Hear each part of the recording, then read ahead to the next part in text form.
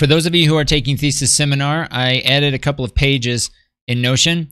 Today is February 9th, so if you go into the Academic Planner, you can find this on the main page for our class Thesis Seminar.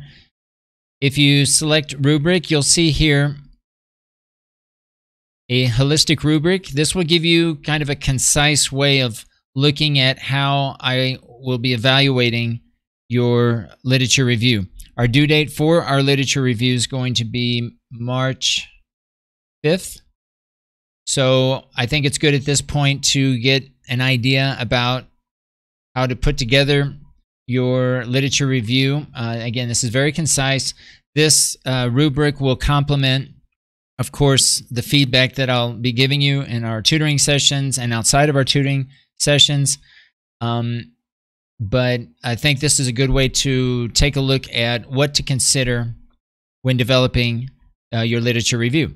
Also, I've included a page for the introduction paragraph. Now, many of you may or may not be ready yet to fully develop the introductory or the introduction paragraph. I typically suggest that you wait till the end once you've completed the body of your literature review to complete the introductory paragraph.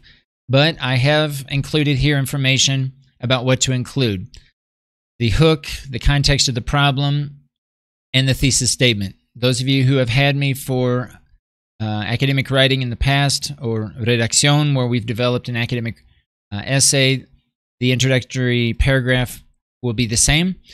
We want one paragraph, approximately 250 words, and again, try to include a hook, context of the problem, and thesis statement. You can take a look at this page to get further information about those three. But it is important to think of the introductory paragraph as kind of a problem and solution paragraph. This is basically stating the significance, the importance, or the relevance of your paper so that you transition into a thesis statement that provides the possible solution to that problem. And then you will go on to develop in the body the main points that you included in your thesis statement, expanding and discussing in greater detail the possible solution. All right, so I hope this helps. Please take a look at both of these pages. Again, this is in February 9th in the Academic Planner. You can see this if you go to our main page under Thesis Seminar.